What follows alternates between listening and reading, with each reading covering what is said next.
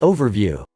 In minimally invasive heart surgery, cardiac surgeons perform heart surgery through small incisions in the right side of your chest, as an alternative to open heart surgery. Surgeons don't cut through the breastbone, sternotomy. Rather, they operate between the ribs, which may result in less pain and a quicker recovery for many people. In minimally invasive surgery, your heart surgeon may have a better view of some parts of your heart than in open heart surgery. Similar to open surgery, some minimally invasive heart surgery procedures may require stopping your heart temporarily and diverting blood flow from your heart using a heart-lung bypass machine. Minimally invasive heart surgery may be performed to treat a variety of heart conditions. Why it's done. Many types of heart procedures may be conducted with minimally invasive heart surgery.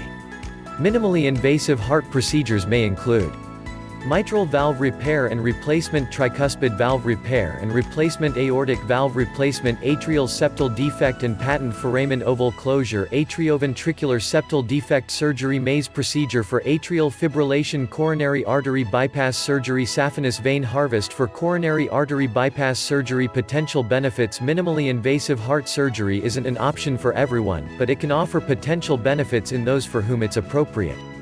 Potential benefits of minimally invasive heart surgery compared with open heart surgery may include less blood loss, lower risk of infection, reduced trauma and pain, shorter time in the hospital, faster recovery and quicker return to normal activities, smaller, less noticeable scars. Who benefits from minimally invasive heart surgery? Not everyone is a candidate for minimally invasive heart surgery.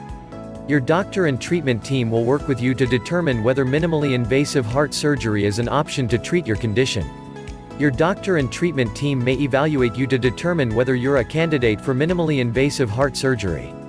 In an evaluation, your doctor may conduct a physical examination, review your medical history and perform tests. Minimally invasive heart surgery can be a complex surgical procedure.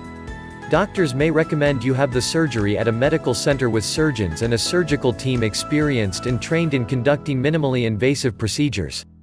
Risks. Minimally invasive surgery can involve risks similar to open heart surgery, such as bleeding, stroke, wound infection, irregular heart rhythms, arrhythmias, death. How you prepare before minimally invasive heart surgery. Your doctor and treatment team will explain to you what to expect before, during and after the surgery and potential risks of the surgery.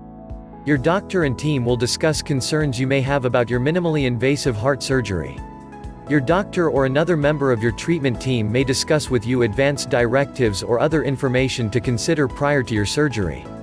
You may need to have your hair shaved off at the locations of your body where the procedure will take place. Before being admitted to the hospital for your surgery, talk to your family about your hospital stay and discuss help you may need when you return home. Your doctor and treatment team may give you specific instructions to follow during your recovery when you return home.